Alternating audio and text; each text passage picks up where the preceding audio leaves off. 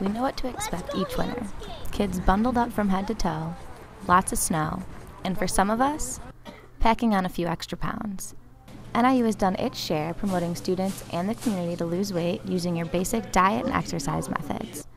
Nutritionists on campus even offer to help students maintain these methods. When they first find out about it and come in, they're just, oh my gosh, this is so helpful, because they're really busy and it's hard to kind of plan snacks and meals around that busy schedule.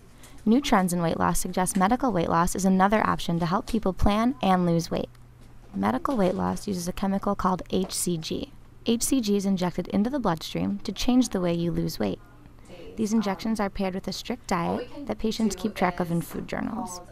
It's hard, but medical weight loss patients like Heather Lawton like the results they see. I definitely think that it's amazing. I've lost quite a bit of weight in a short period of time. Patients meet with a nutritionist weekly to discuss their progress and weigh in. Although the idea of quick results is appealing, medical weight loss nutritionists still agree that your basic diet and exercise routines are important. Just as a rule of thumb, you should always start with the easiest method first and the most conservative.